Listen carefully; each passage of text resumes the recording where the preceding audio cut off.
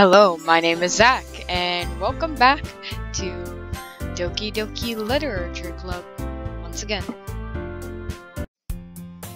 Swiftly defeated, Natsuki plops into her seat. Don't worry, guys. Xavier always gives it his best as long as he's having fun. He helps me with busy work without me even asking. Like cooking, cleaning my room. How dependable. Sayori, that's because your room is so messy it's distracting. And you almost set your house on fire once. Is that so? You two are really good friends, aren't you? I might be a little jealous.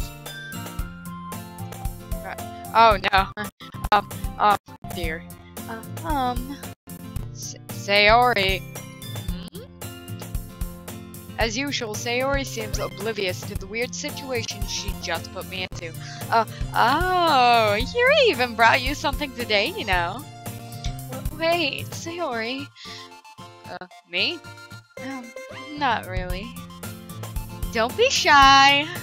It's really nothing. What is it? Never mind. Sayori made it sound like a big deal when it's really not. What do I do? I'm sorry, Yuri. I wasn't thinking. I guess that means it's up to me to rescue this situation. Hey, don't worry about it. First of all, I wasn't expecting anything in the first place, so any nice gesture from you is a pleasant surprise. It'll make me happy no matter what. Is that so? Yeah. I won't make a big deal, yeah, I won't make a big deal out of it if you don't want it to be. Alright. Well, here. Yuri reaches into her bag and pulls out a book. I didn't want you to feel left out, so I picked out a book that I thought you might enjoy. It's a short read, so it should keep your attention even if you don't usually read. And we could, you know, discuss it if you wanted. How's this girl accidentally being so cute? She even picked out a book she thinks I'll like despite me not reading much. Yuri, thank you, I'll definitely read this. I enthusiastically take the book. Huh. Well, you can read it at your own pace. I look forward to hearing what you have to think. Now that everyone's settled in, I expected Monica to kick off some scheduled activities for the club, but that doesn't seem to be the case. Sayori and Monica are having a cheery conversation in the corner. Yuri's face is already buried in a book. I can't help but notice her intense expression like she was waiting for this chance. Meanwhile, Natsuki is rummaging around in the closet. Man, it looks like no one wants to be bothered today. I slumped down into the nearest desk. How am I supposed to occupy myself with something literature related by myself like this? I guess I could always read some of the book Yuri gave me. I'm feeling a little too tired to read. I could probably fall asleep right now. I close my eyes and end up listening in on Sayori's conversation with Monica. We're probably gonna seem really lame compared to all the other clubs though. Well, we can't give up. The festival is our chance to show everyone what literature is all about. The problem is that the idea of literature club sounds too dense and intellectual. But it's not like that at all, you know? We just need a way of showing that to everyone. Something that speaks to their creative minds. That doesn't solve the problem, though. What do you mean? Even if we come up with the most fun thing ever, nobody will come in the first place if it's a literature event. So, it's more important to figure out how to get people to show up in the first place, you know? And after they come, we can do the thing to speak to their creative minds. What's this? Sayori is really taking this seriously. It's rare to see her deliberating like this. Huh, that's a good point. In that case, do you think food will do the trick? What kind?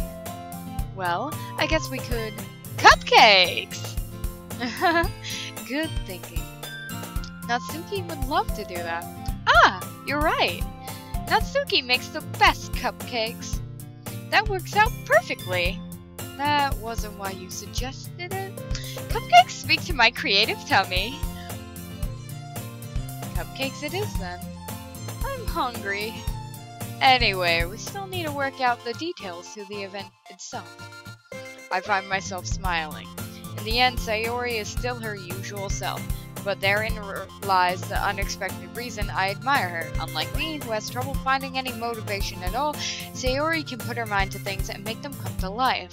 I suppose that's why I ended up letting her get on my case about things. I can't help but wonder what it would be like to see the world through her eyes. Wow! I open my eyes to find Sayori's face filling my vision. I nearly fall out of my chair. Sorry. Wait. Actually, I'm not sorry at all. It's your fault for sleeping like that. This isn't the napping club. Does our school have a napping club? You're staying up late again, aren't you? Now that you're in a club, you're gonna have less time for anime, you know.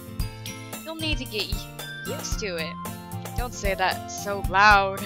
I glance over my shoulder to see if Monica overheard. It's true, though. Yeah, I know. You're always looking out for me, Sayori. It's what I do best. That's a problem. What about you? You look out for me better than you look out for yourself. You're still oversleeping every day, aren't you? Not every day. That's not very convincing. How many days this past week have you gotten up on time? It's a secret. I knew it. Come on. At least give me the benefit of the doubt. I can't even do that. Look, Sayori, it's written all over you. Huh?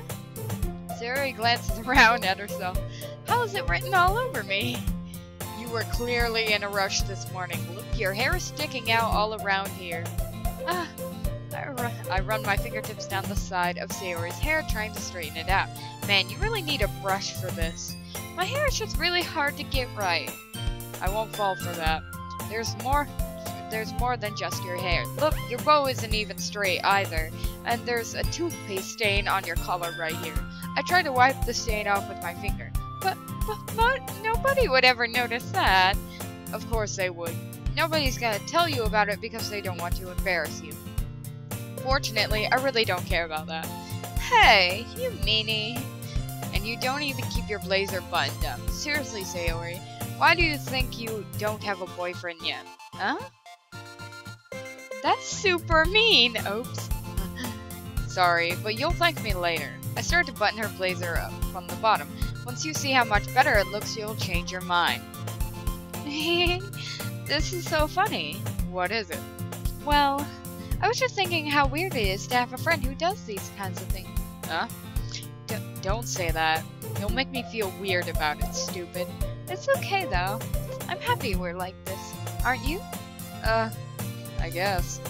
Hey, be careful. The button might come off. Why is this one so hard to close? I struggle to fully close the button near her chest. Does this thing even fit you properly? It did when I bought it. If you ever buttoned it, you would have noticed sooner that it doesn't fit you anymore. What are you smiling about? It means my boobs got bigger again. Oh my god. Don't say that out loud. Anyway, you look much better now. Why does it feel strange to see Sayori blazer buttoned up like that? But it's so stuffy. It's not worth it at all. Sayori hastily unbuttons her blazer once more.